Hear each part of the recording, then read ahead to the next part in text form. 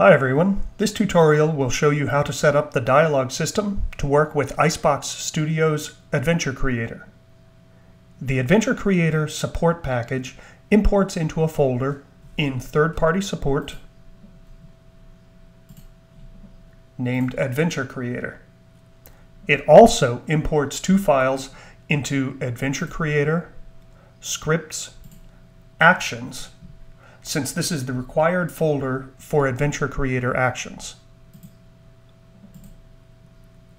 If you've moved Adventure Creator from its original location, you must move these two files into the new location also.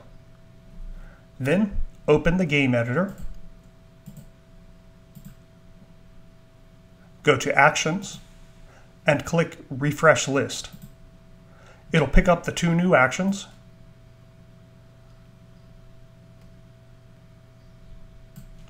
third-party dialogue system, start a bark, and start a conversation. If you want Adventure Creator to save the dialogue system state in its save system, you'll have to edit two scripts. These steps are shown in the manual, so I'll just go over them briefly here. In Scripts, Menu System, we add this statement to save the dialogue system state.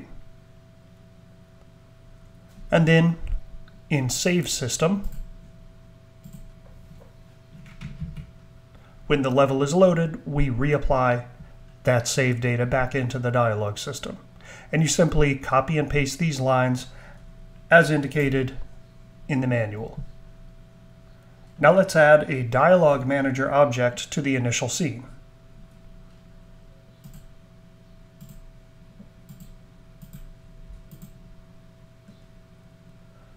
The Dialogue Manager coordinates all dialogue system activity.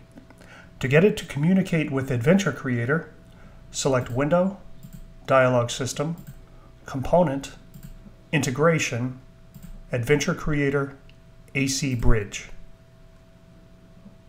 And while we're at it, Window, Dialogue System, Component, Triggers, Show Cursor on Conversation.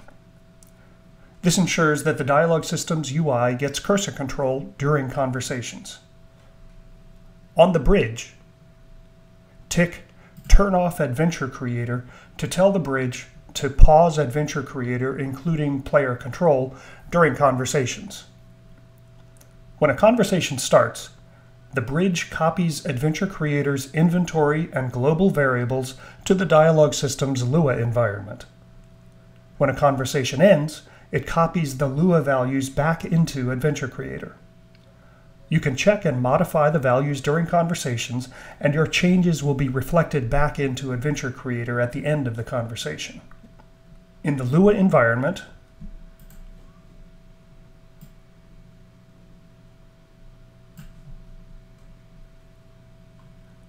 global variables will be in the variable table. You can test them in a dialogue entries conditions field and set them in the script field. The only thing to note is that blank spaces and hyphens need to be replaced with underscores inside the indexer for the table. Adventure Creator items are recorded in Lua's item table. A field named Count specifies how many of the item the player has. So let's create a hypothetical dialogue entry where Tin Pot tips a barrel and gets a sword. First, we create a dialogue database.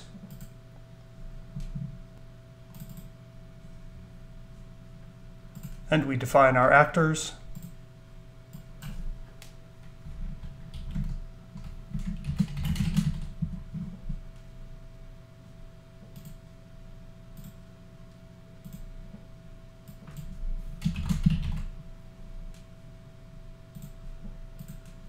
And a conversation.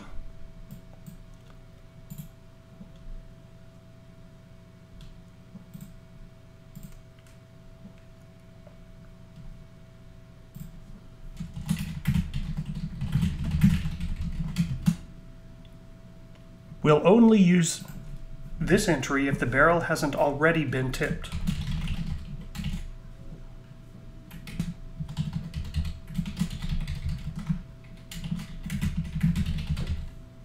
And at the end of the entry, we'll set item prop sword count equals 1, which gives Tin Pot a prop sword. Finally, if we want to run an Adventure Creator cutscene from within a conversation, such as the barrel tip, we simply call the sequencer command AC and the name of the cutscene. So when this dialogue entry is played, Tin Pot will say, "I'm tipping this barrel."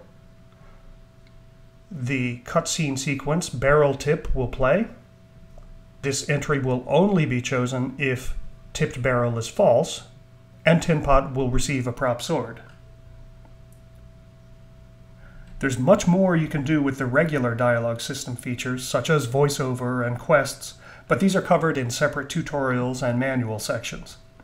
Also, you don't have to use the dialogue system's built-in editor.